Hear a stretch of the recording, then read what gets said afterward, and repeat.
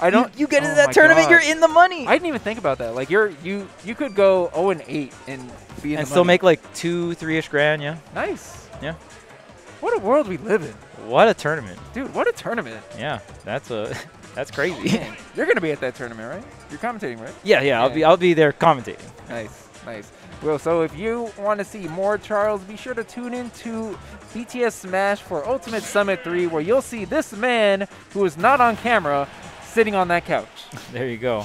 Right now we got Rich Brown versus Kyros, so this might be a little slower, but you can still, in my opinion, definitely can still appreciate the slow play here. I am very interested to see how the fire arrow will interact with the Min arms. It looks like Rich Brown just kind of controlling that mid-range where fire arrow would control. Yeah, it really just does feel like Kyros is getting bullied off around this stage at the moment until he's really able to find his footing. And I wonder if Kyros has to play more of that rush down Young Link. You do have things. You can come in with the bomb, right? You can you have Nair, but we'll see what the interactions are here. We finally see some fire arrows coming out here. Going to wait out both those arms to jump right on over. Now Kyros with all the control. Now, how much is up smash from Rich Brown going to be a tool in this set? Because it does have that reflector property. Yeah, I mean, it does have the reflector, but some of these moves are so, like, if your arms kind of just go through them, Oh, you you're probably... right. What do I even need a reflector for? I can just have my right arm just bully. Oh, your projectile is not transcendent? Okay, cool. Like, Oh, true. I'm just going to punch GG. right through it. GG. Give him the 1-2. You know, it's actually so... Oh, ooh, almost got the snipe there. But, I mean, the great thing about Min-Min's reflector being up smash particularly is you can reflect out of shield practically, right? Like, you can react. But I feel like against this particular character, like, even if you do reflect the fire, like, you get some damage, right? Like, it's nothing like a Samus charge shot. That's very true.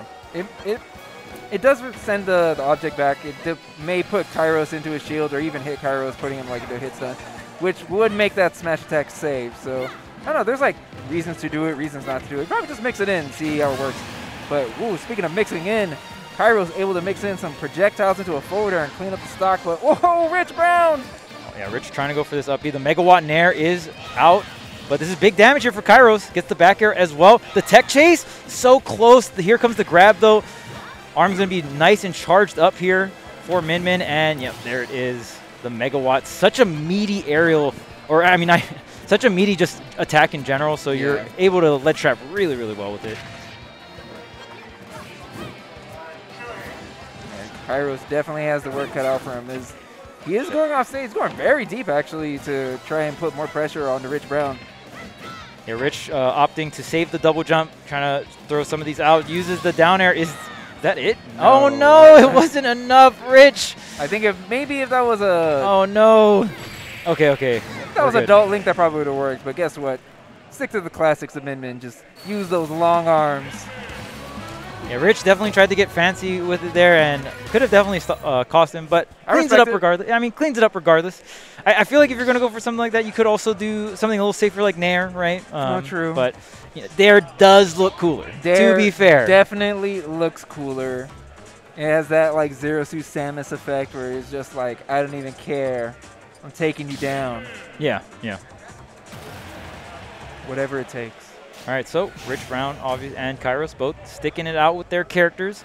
We'll see if Kyros can get something cooking here. Rich Brown, I want to say, kind of dictated that entire first game. Really just felt like Rich Brown was calling the entire shots throughout the whole game. Yeah, I really think it's really attested to how Rich Brown started so aggressive. I mean, typically we don't really see Min-Mins being that overly aggressive. And he kind of just pushed Kyros off the stage and then pushed him off to the other side of the stage. But here you go. You see Kyros really swinging back and keeping Rich Brown trapped on the ledges. Yeah, he's got this advantage state. Oh, the double bomb. Oh, I love the two jabs into the high nair. And again, yeah, Kyros is just getting so much damage off this ledge trap, but now it's Rich Brown's turn. Gets a hit, but doesn't push it as far as he probably wanted to there. They're going to disengage. Ooh, the falling up air. That was nice. Yeah, it was very good. Curious to see if what is this? He's just chipping at the ankles? That was... I've never seen a Young Link shield pressure like that. Just really great down tilts, really good staggers on the jabs as well between jab 1 and jab 2, and was able to get the setup into the KO. Really good stuff from Kyros. Yeah, definitely showing that he is here to fight. He's going to make Rich Brown work for this set. What is dash attack is putting Kyros off so far. Oh, there's an up smash.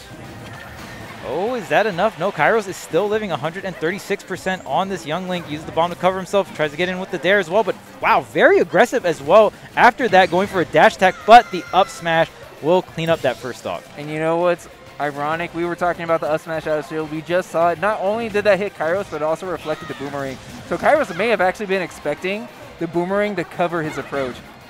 And it's just completely nullified. Yeah, being like a little more confident, but the fair into the Nair there.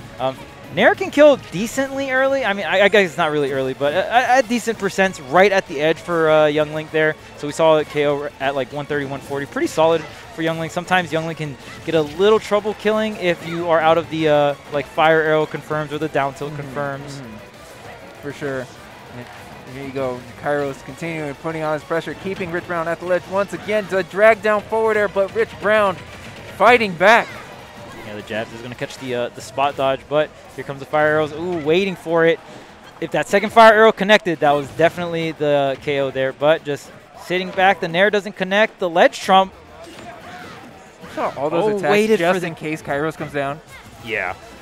And Rich Brown delayed the up B there, tripping up Kyros. Wait a minute. Here's the ledge. Again. Okay. Kyros also delaying the tether as well. Okay. You're going to see the laser. Okay. Nope. This is no double jump, I believe. And wow, Rich Brown does not commit. Just waits for the ledge trap here. Eventually, the KO will come. The Megawatt with the Nair is going to take it. 146% here on Rich. Has full rage. Oh, man. That's such a scary scene. True, you are Young Link. You can stay back a little bit, but just being able to chip through all your projectiles. Min Min looking real scary at max rage. Oh man, that bomb, if it connected, that could have been it. Okay, shield pressure. There's the flame arrow. Calls out the jump, but Rich is barely not close enough. Going for these dash attack trades. And those dash attack trades, while it did, it put a little bit of damage on Kyros, but also gave Rich Brown better positioning in the stage. Oh, yeah, and there's that one arm. Rich did not throw the second arm to cover himself, so Kyros was able to slip in between the hits, get the move he needed to get the KO there. So good stuff to Kyros. Keeping things close here, 1-1. And 1-1 is going to be Rich Brown's counter pick. I don't feel like the stage really played that much of a role either in his victory or his defeat in Game 2. But guess what? I guess Rich Brown doesn't want any more platforms. Yeah, I mean, pretty not too much of a surprise. Final Destination can be a nightmare against Min Min if you don't really just have platforms to reset your jump. So once you double jump and you're coming back onto the ground, Min Min can pretty safely throw out like these long-range normals and cover a lot of your options. True. And without the use of platforms, it is going to give Kyros one less option to approach Rich Brown. Okay, approaching doesn't seem to be Kyros' issue at the moment. He's gotten a ton of damage. Again, I love the forward air into like pretty much anything Kyros wants. Far back ledge trapping, using the bombs to kind of force an option there. And Kyros can set up the boomerang, set up more arrows.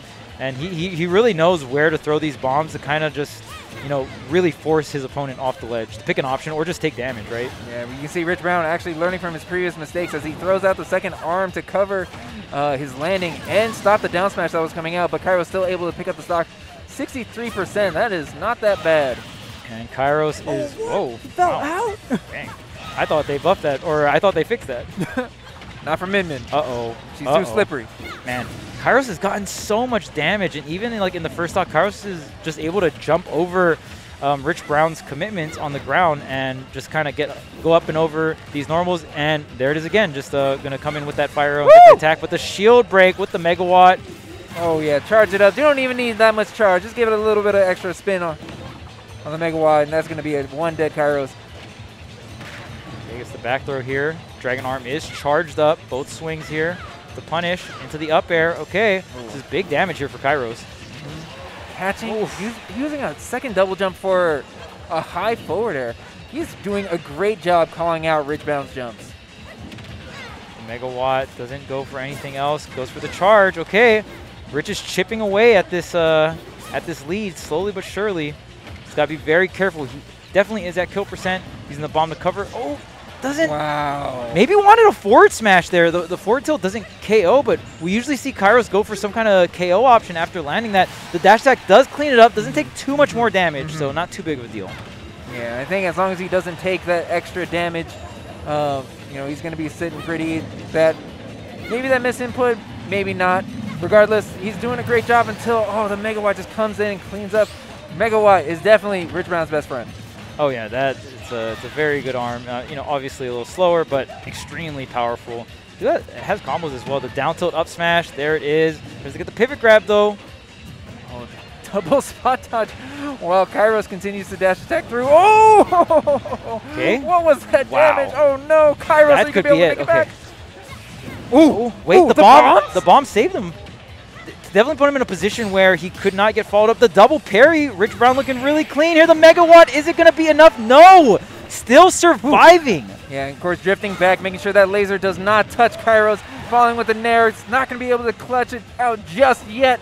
Rich Brown. Oh, okay, yeah. Tries to go for the ledge drop, Oh, the double pop-off. jump arrow. The pop-off. The pop-off from Rich Brown. Let's go. Yeah, good stuff to Rich, man. Played it really well. Kyros definitely tried to tango with the Megawatt in certain places or certain areas of the stage, and